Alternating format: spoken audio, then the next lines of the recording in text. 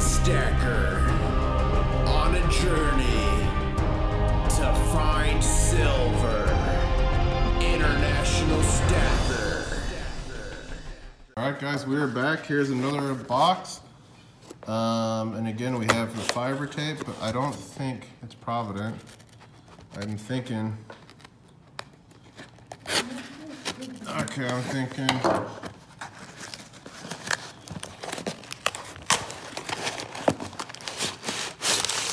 Alright, let's get that out of here.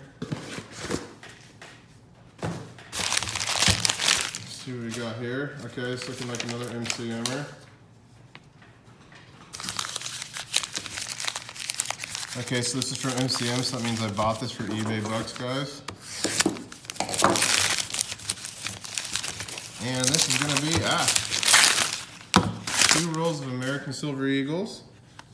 It looks like on the receipt it says they're 2018s, which is nice. 2018, guys, actually ended up being one of the lowest minted years. So usually I try to get really old Eagles, which I still try. But 2018 is a good year to get right now. One of the lowest mint years. So we'll just pop this off, we'll take a look. These are like the hardest to open. There you go. Silver Eagles are like the hardest because they don't have a little tab that comes up.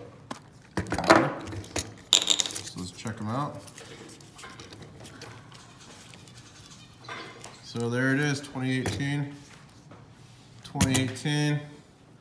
I know most of you have seen these, but I'll pull one out for those of you who have not. This should be the bedrock of everyone's stack. It's one of the most recognizable coins. It's minted by the US Mint, so the thought by a lot of stackers too is that they're gonna pass legislation so that this money won't be taxable, or the silver won't be taxable when you sell it. Well, I guess it is actual money. Yeah, so 2018, guys, really low mintage year. Also too, American Silver Eagles and even junk silver, some of the easiest silver to liquidate and sell in an emergency situation. So, I'm working on making this a big part of my stack. That's 40 more ounces, American Silver Eagles, guys. So let's keep going. I still have more boxes to go. Woo!